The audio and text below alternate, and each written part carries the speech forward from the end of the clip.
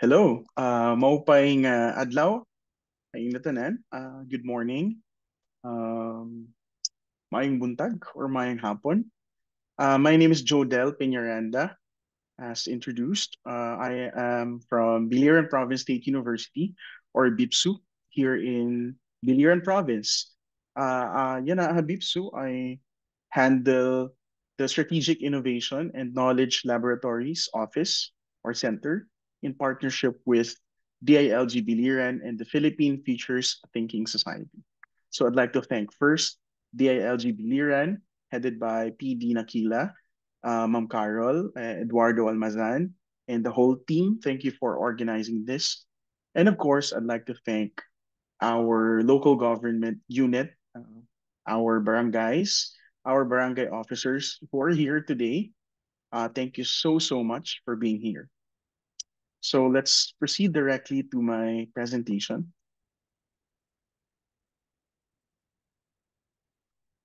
Yun. So as you can see in my screen, may upat ka picture ako ang imbutang. Tagaan ko kamuhan 10 seconds to think of what possible word or concept and iyo na iisip based on these pictures. Sige. 10, 9, 8, 7, 6, 5, 4, 5 seconds left.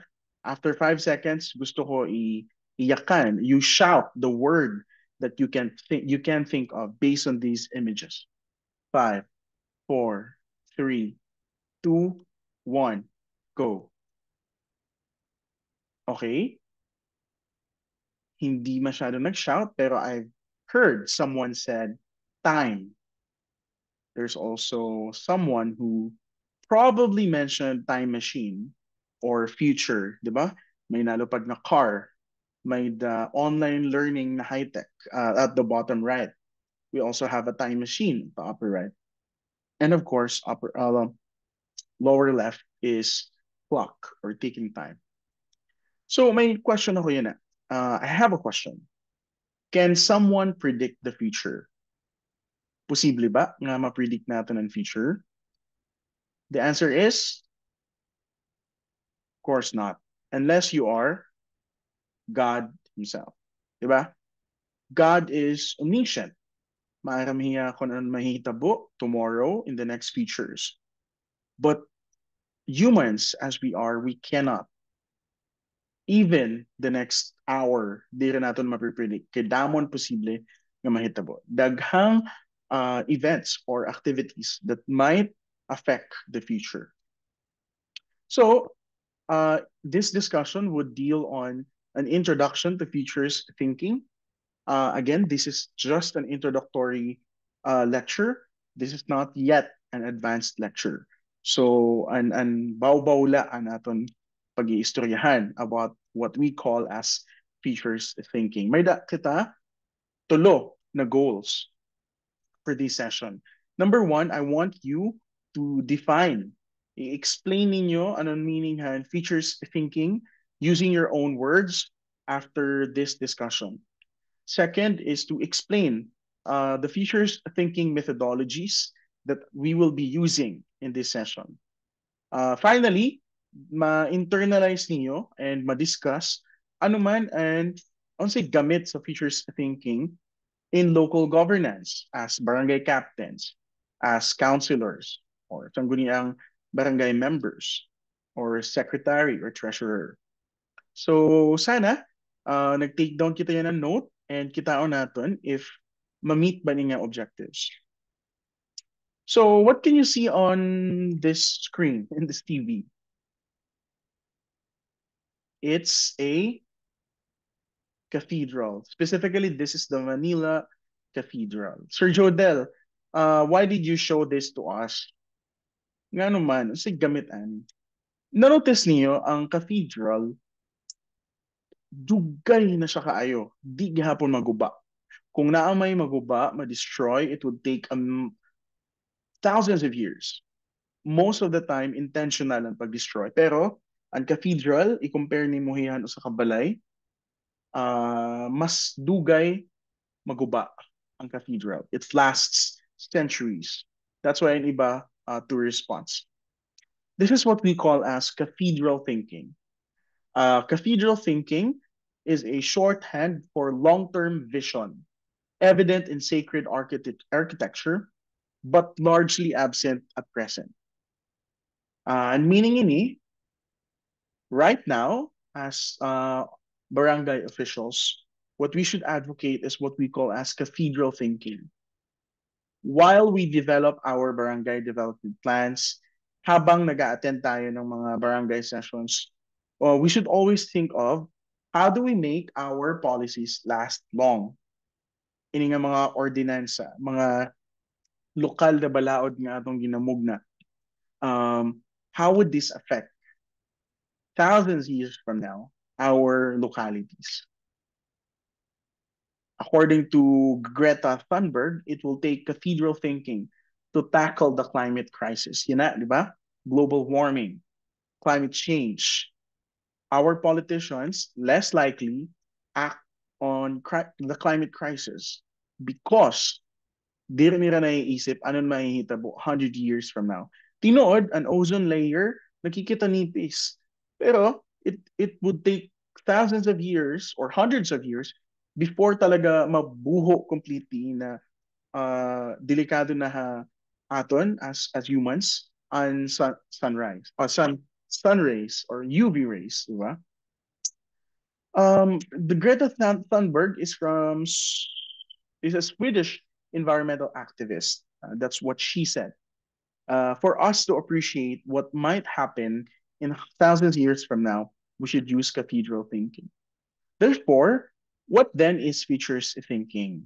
It's an approach to strategic design that consists of, take note, number one, what is likely to change, anuman and most probably mag-iiba, and anuman and most probably same gahapon in the future to be more reflective in strategic planning. Okay? Kung Bisaya pa, ang futures thinking is ang paghuna-huna sa umaabot, mao ang paagi sa pagplano nga nagatan-aw unsa ang posibleng magbago o unsa man ang magpabilin sa umaabot para mas maayo ang pagplano. Raise your hand nga if you have a barangay development plan reviewed and recommended by the DILG. Okay. Ma'am, kamo na bahala. Futures thinking in a concept is not about predicting the future even. As I've said earlier, this is not diri kita nagamit han bolang kristal, kikitaon, uy, anon mahitabo ha barangay in the municipality of Maripipi or Kabukgayan. No, that's not it. Rather, it's a means to illuminate ano ang posible mahitabo. Okay? So that when we think of what might happen, what could happen, we are better prepared. Again, the emphasis is on what will happen, not what will happen, but on what could happen given different situations. In local language, and futures thinking is paghuna-huna sa moabot dili pagtagna sa umaabot, kundi paagi para makita ang mga epekto sa mga problema karon nga makatabang sa mga tao o sa atong barangay para mas maayo ang umaabot. Ang punto dili sa unsay siguradong mahitabo kundi sa unsay posibleng mahitabo depende sa mga nakita nato nga kausaban. So, may da ka mo na notice yan na the term futures thinking is pluralized. Elementary, di ba, or high school, we learn singular or plural. In futures, it's a noun, obviously, and it's with an S, meaning it's plural. Why is that, Sergio Del? The reason for this is there are multiple futures. Ano maabot, di rin kay usa, di rin kay duwa, it's many. This is a very complicated graph, but This proves my point. Daghan kaayo ang posibleng mahitabo 10 years from now, 5 years from now, starting from preposterous, possible, plausible, projected, probable, and finally preferable. But let's simplify this illustration. The simplified version is what we call as the cone of possibilities. Our goal or an aton in thinking about the future or in using features thinking ha aton barangay, tagsa-tagsa nga barangay, an aton goal dapat nga ma-hit is what we call as the preferred features. Everybody say, dungan-dungan kita, let's say the term preferred features. 1, 2, 3, go. Preferred features. Later, masasabta natin kay ano. But right now, as you can see on screen, ang features thinking di rin niya bago ha Philippines. In fact, yan na ha Senate, uh, ginabutangan niya na inihan fund. There's funding for features thinking. According to Senator Pia Cayetano, I propose that we view the budget from the lens of someone living in the future 20 to 30 years from now. Dapat daw, han paggamit naton han kwartahan tao, taxpayers, should be through the lens of someone who is from the future and thinking of what best or ano ang best na pwede gamiton ini nga mga budget. This is through or for the promotion of what we call as intergenerational equity because it's not just us now ang affected but also the future. But moving on, nakikita niyo yun eh. So may dakata color yellow if I'm not colorblind and may the color blue green and there's also color white. This is an illustration of what multiple generations look like. Itong color white, ito ang mga yumao na. Those people who already passed away. 100 billion estimated. Yan na, ang kalibutan is composed of, anong population natin yan na? Estimated to be 7.7 billion. Obviously, mas daghan ang patay compared sa buhi right now, 2024. But if imo kitaon ang color yellow, that's way, way larger than the living. That's 6.75 trillion. Sir Judel, what's your point? My point is, in any action that we deal today, we should consider the 6.75 trillion na magmamana han aton generation. So that's an illustration from the United Nations. Therefore, futures thinking is more than just operational, strategic, or tactical planning. It stands above because ang usual natin nga pagpaplano, very short term lang. Best case, kutubla 5 years. I'm not sure pira ang barangay development plan, but definitely it's not thinking about what's ahead 50 years from now. Didi na pasok ang futures thinking. Futures thinking aim to describe 20 to 50 years change in the future or even beyond. Kasi nga, again, cathedral thinking. According to UNESCO, this is a UN body, the lack of futures literacy nakaka-affect hiya haaton because by being futures literate, it helps barangays or organizations to identify and reimagine the future. Ba? When we know 50 years from now, asa ang barangay Maripipi, it makes us act in accordance to that future. And therefore, ang aton mga policies, pwede natin ma-adjust. So in your screen right now, ano ninyo nakikita? Ano ninyo animal? Manok? No. This is a swan. A swan is, I'm not sure if native via Philippines, but I'm pretty sure hindi siya typical, like nakikita na. So there's a term called the black swan. Usually kasi sa US, ha, Estados Unidos, ano yung mga swan dito white. And so, all those times, they thought na ang tanan nga swans color white.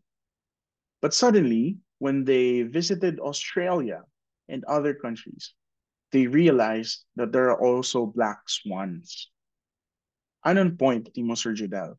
The point is, diri kita maging comfortable kung ano nakikita natin yan today. But let's also explore ang mga black swans. What are these black swans or unexpected, unexplored situations that could affect us? Such as, for example, the 9/11, di ba? In September 11 or on September 11, 2001, di ba, ginbomba ang United States by 19 militants associated with the Islamic extremist group Al-Qaeda. Who would have thought that the United States, the most powerful country in the world, atakihon hira ng mga terrorista? Ba? That may not be directly an example of a black swan, but certainly we did not expect that. Ito, as you can see, this is a virus or COVID-19.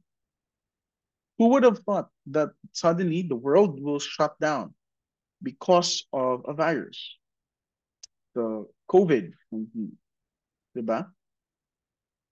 These are things na dapat i-consider natin in all our long-term thinking.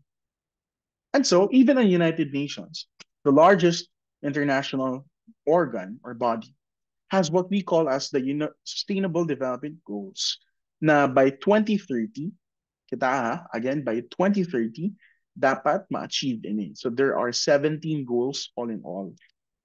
Sa Philippines gihapon, before, ang mga development plan ng Pilipinas, gagmay la ang coverage. But it changed. Now, may din nakita sinisiring na ambition natin 2040. By 2040, how will Filipinos look like? Ano ang situation natin? According to this, Filipinos enjoy a strongly rooted, comfortable, and secure life. This is an example, o sa niya ka-example, han aton local policies na gingamitan han futures thinking. Yan na, may daka sa sinisiring na di na lang kita makato specific because it can be complicated. But we have what we call as the Philippine Development Plan 2023 to 2028. This is also an example of foresight being applied to public policies. Why? Because they explored different scenarios and futures in terms of the different targets and PDP. Kita niyo sa lower left, there is what we call as practice good governance and improve bureaucratic efficiency. I believe, didi nasulod and mga barangay.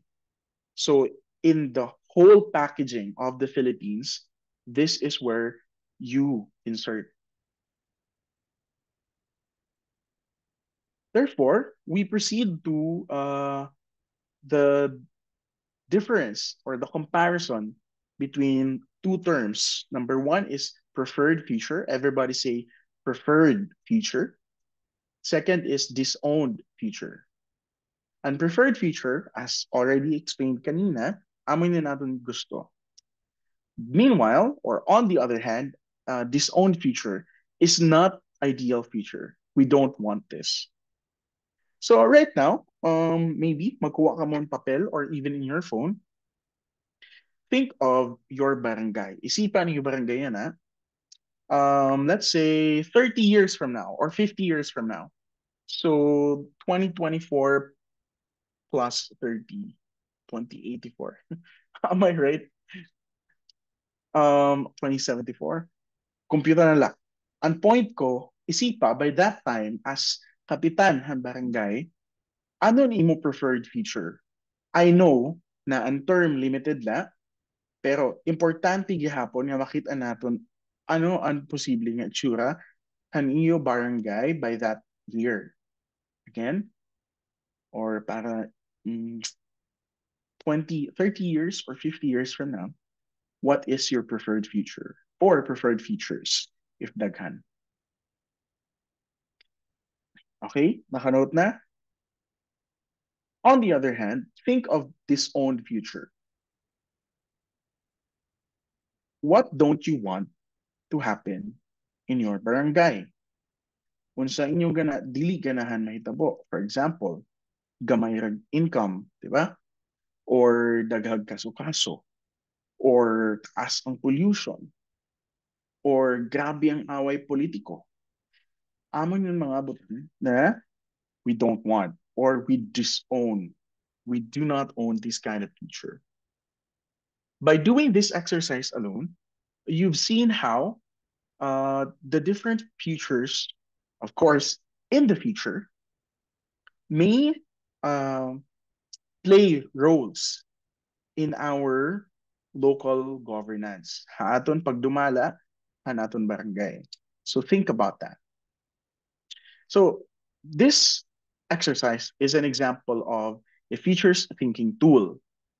Another futures thinking tool is what we call as the futures triangle. Of course, as you can see, uh, this is a shape of a triangle.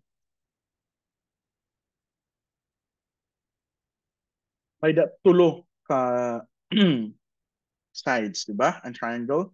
We have pools of the future. If you can see, may nagbibira nga tawo.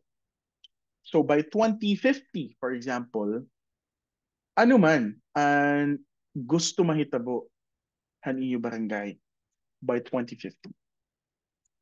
That's your preferred future that pulls you toward what your preferred future is. Meanwhile, you can see that there's also a push of the future, di ba? Na ay bata diya nagaduso. This means forces that push a particular future. These pushes are or compel your barangay to pursue that future. This could be opportunities. This could be threats. This could be things na you are facing today in your current situation. Finally, may nagyapon bata nga pasaway, lower right, di ba? There's a kid that tries to pull or to tend to crab mentality. Di rin gusto makadto ha feature, preferred feature. What are these? Reflect right now and you take down notes in your phone or piece of paper. Ano man ang pabigat, haiyo barangay na that prevents you from getting there by 2050 and barangay niyo dakon income or passer of awards from the DILG or very peaceful siya and it's a thriving community. Diba? Ano man ining mga weights. So, balikan natin, Sir Judel, how would this be applicable to our local governance? Pagdudumala ang mga tao or ang mga officers of the community? Well, every time you make certain policies or organize activities or even vote and appoint people, you think of these features. Nakakabulig ba niya yung preferred future? Or nakakadugang la and weight or pabigat hiya that prevents your community from going to your features na you prefer. So again, this is just an introduction. So we are already at the end. There are three conclusions I'd like to make. Number one, may daka mo power yan na and influence to initiate change, to retool, recalibrate, and revisit the plans of your barangay. Again, it's in your hands. You are voted, the people trusted you. So think about the different features that you may explore. Ikadua, decision-making calculus should be inclusive of long-term ramifications of the present actions. As I've emphasized time and time again, in our decision making, we should take note or take cognizance of what may happen, could happen, will happen in the future. And finally, if you take a look at one of the impacts of futures thinking, it's on the Bandadas ruling. You could think of the features of local governance along the full implementation or extent of the Mandanas Garcia ruling. I know the DILG has been doing a great job in this particular endeavor. So think about how futures thinking then can improve your barangay development plans or help you become better and better public servants. Again, we are the servants of the public. So, habisay agyapon may dakata sinisiring futures thinking. It's of course our local word puhon, di ba? In God's perfect time, soon, hopefully someday. So right now, ask yourselves, what's your puhon for your barangay? Okay? Again, what is your puhon? That ends my presentation. So I thank you from the bottom of my heart for listening. And if you have any question, direct it to the DILG team and they will forward it to me and I'll gladly answer them. And if you have any requests at all regarding this presentation, just reach out. So, daghang salamat, God bless, and I pray that you achieve your preferred features. Thank you.